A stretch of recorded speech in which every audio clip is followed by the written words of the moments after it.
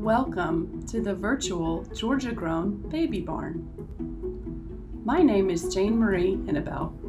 I'm a veterinarian here with the Georgia Department of Agriculture, where I serve as the Assistant State Veterinarian and the Animal Health Program Manager. There are 3 stages of parturition, also known as labor. In this case, the first stage has already passed, when the cow's cervix dilates to allow safe passage of the calf from the mother's uterus. We expect to see the calf delivered within about 8 hours of the onset of stage 1 labor.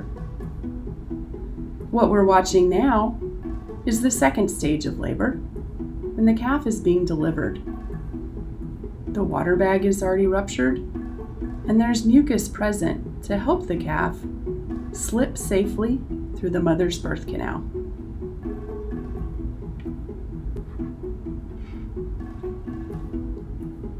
We're seeing a normal presentation for delivery in this case, with 2 front legs appearing first and the head tucked just between and above the feet. Can you see that calf's tongue sticking out and wiggling? That's a great sign of a healthy calf ready to come into the world.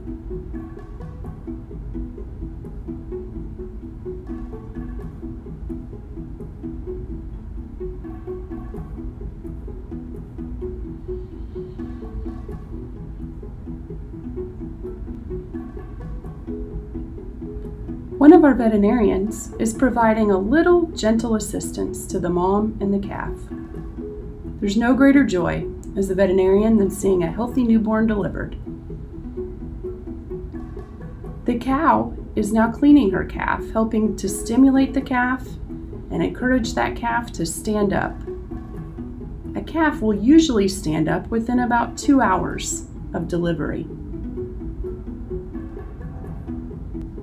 We've also entered the third stage of labor, when the cow will deliver the placenta.